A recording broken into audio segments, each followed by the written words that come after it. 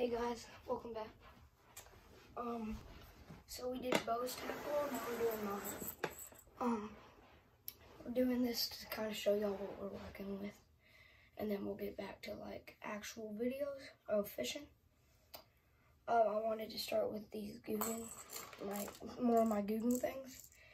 This one, I forget what it's called, but as you can tell, it's worn out. I've done this. I've got some of my personal best on that. It's definitely one that I can recommend.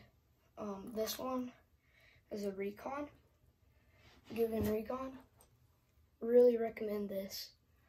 I've never actually used it, but I've heard good things about it, and I'm excited to try this. We'll do a review on that if this video gets to 10 likes.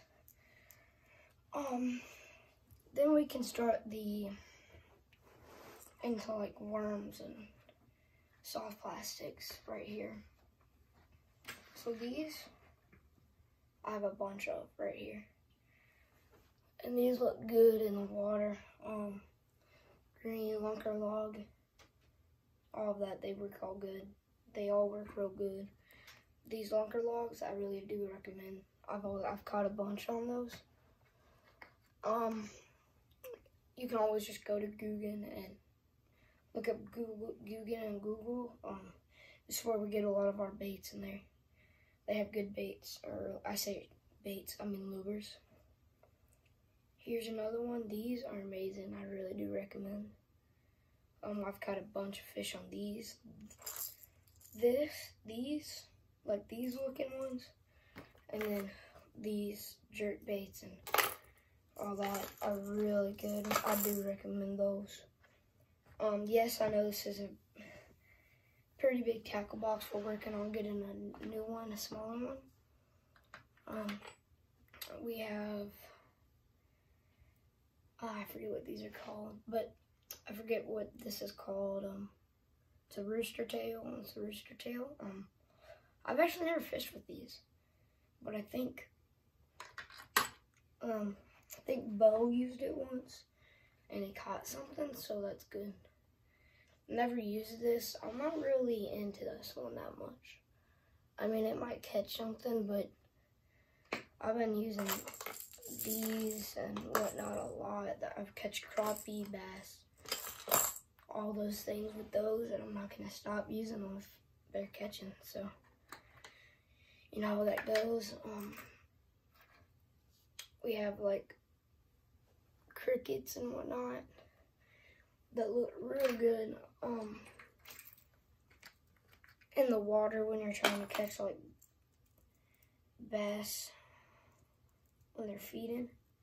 So you have like your cricket with like a minnow, but I'll get them hooked later, and then I can't quite tell you what, that's crawdad or crawfish, whatever you want to call it. Looks real good in the water too. This one, it don't look horrible, I guess, but I've never really gotten a chance to use it. We found this, so we'll be fishing in ponds and lakes, and one of the ponds we'll be going fishing at has like a 10-pound bass that I think I'll use the Recon on. If that can't catch it, then I'll try these two. Probably gonna wait for that to be last.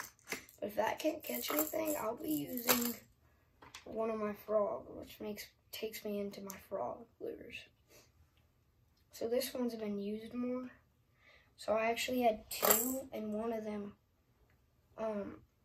we had like a 5-pound bass on it, and it took the whole thing off, and couldn't find that bass to try to save it, but I don't know. That's what happens, I guess. Try not to get too mad about it. It's not a bad one though. And then this is my newer one that I got. Belly don't look too bad. This belly does look better in my opinion, but some people could have a different opinion, and this looks pretty good. Yes, now we go into my like Zoom's and whatnot, like things like those. I'm trying to get more Guggen baits, or lures, because Joe's are just, they always work out pretty nice. So we have more of these. As you can tell, we use these a lot. As you can tell by the packaging, and then we actually lose them a lot though. But, or when we used to use them, they kept on coming off and it was getting really annoying. But we got a new, or at least I got a new way to hook them. Or like not hook them, but tie them on. So, I haven't tried them yet. We got 1 and 8. We got a good old weights. Can't go wrong. Actually got a Zoom sticker. I don't know why, but I just want to show y'all this. Now we have good old scissors. Never know when you need these. Probably don't need them much, but can get those at Walmart for pretty cheap sometimes. I got clippers. Not the best. I don't like how they're angled. I like it when they're more straight. But these are the only ones we could find, so that's what we're gonna use, you know. Have some hooks. Got some mustard ultra point hooks. Probably will never use these. I don't know why, but I don't really like them. Then we have even more hooks. Some Eagle Claw brand and plain shank. Not bad at all. Then we got some more weights. I'm not showing y'all everything, but because I need to make this quick. Just showing y'all some of my top baits. And then some of the baits that I haven't used that I think will do real good. Then we have these. These are, hold on.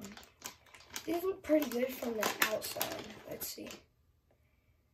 Yeah, I feel like if you hook that right, that could look pretty good. Depending on time of the year and what you are fishing and how you hook it. It all depends. Yes, I'm trying to get more lures and like more crankbaits and whatnot. I recommend, at least what I've seen, going to like Academy and places like that for lures.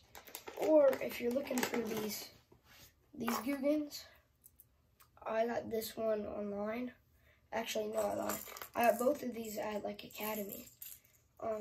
And if it's easier to go to like Academy or Sports Outdoor or something, I recommend, because they have Guggen. But you know, if you go look up Guggen and Guggen Squad on Google, it will take you right to it will pop up their shop, and that's what I recommend.